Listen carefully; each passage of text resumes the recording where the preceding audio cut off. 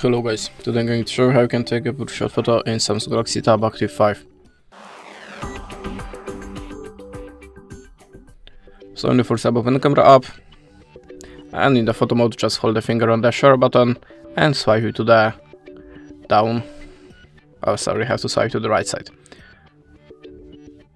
We took 12 photos, and if you want to pick the best one, open the gallery, click on this little icon and select your best frame.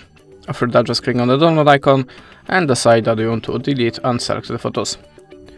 That's it. Thanks for watching and goodbye.